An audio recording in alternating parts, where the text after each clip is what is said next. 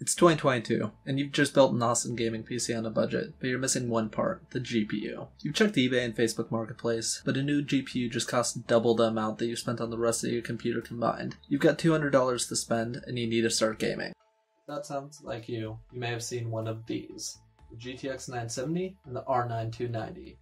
Both of these cards retail for around $200 on eBay, but could be found at better deals in Facebook Marketplace or similar sites depending on where you're at.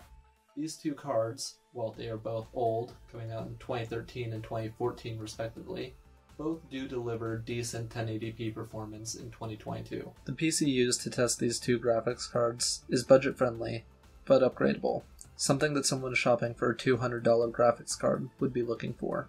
In Apex Legends, the R9 290 outperforms the GTX 970 by just under 5 FPS, the GTX 970 achieving 68.5 FPS to the R9 290's 73.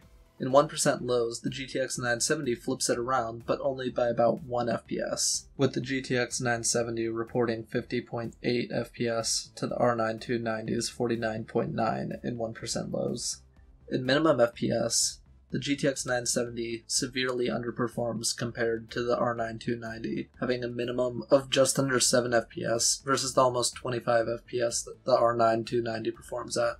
In CSGO, the R9 290 again beats the GTX 970, this time by 15 FPS, leading at 228.8 to 213.3 FPS. In 1% lows, the R9 290 extends its lead, with 74 FPS versus the GTX 970's 58.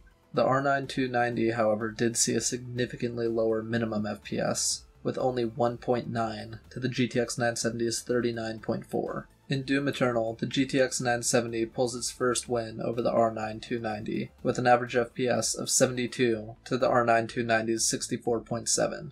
For 1% lows, the GTX 970 pulls its lead even further with 57.2 FPS to the R9 290's 47.2. The R9 290 does, however, pull a slight lead in minimum FPS with 41.5 to the GTX 970's 38.3. The GTX 970 takes another win in F1 2021 with an average of 99.28 frames per second to the R9 290's 93.8. In 1% lows, the GTX 970 continues this trend, with 61.8 to 58.2 FPS. The GTX 970 takes the third step on the podium with minimum FPS, leading the R9 290 20.3 to 17.5 for Team Red. The GTX 970 then goes on to lead the R9 290 in Fortnite with an average FPS of 58.9 to the R9 290's 49. In 1% lows, the GTX 970 pulls an even bigger lead with 34.7 to 20.4 FPS. In minimum FPS, the R9 290 closes the gap, but still trails 5.6 to 7 FPS for the GTX 970. In Halo Infinite, the only game run at 1080p low instead of 1080p high due to the demands, the GTX 970 pulled another lead over the R9 290, with an average FPS of 72.1 to 47.4 for the R9 290.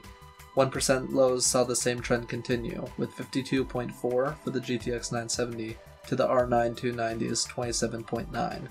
Minimum FPS saw the two flip around, with the GTX 970 scoring 3.2 FPS to the R9 290's 4.8 FPS. Rocket League, the last game tested, saw the GTX 970 stomp on the R9 290. The GTX 970 more than doubled the R9 290's average FPS, with 258.5 to 127.1. 1% lows were a little better, but not by much, with 58 FPS for the GTX 970 to 30.4 for the R9 290.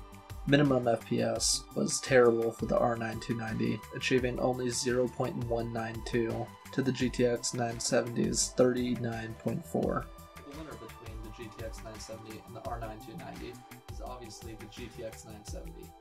The GTX 970 performed better in several games all across the board due to average FPS or 1% lows, and also didn't have the abysmal minimum frames per second. For watching this video, please like and subscribe, and make sure to stay tuned for this Saturday where we'll be comparing the GTX 970 versus $60 graphics card to see if you can go for a lower budget to get you the performance that you need to tide you over to where affordable graphics card will be available once again.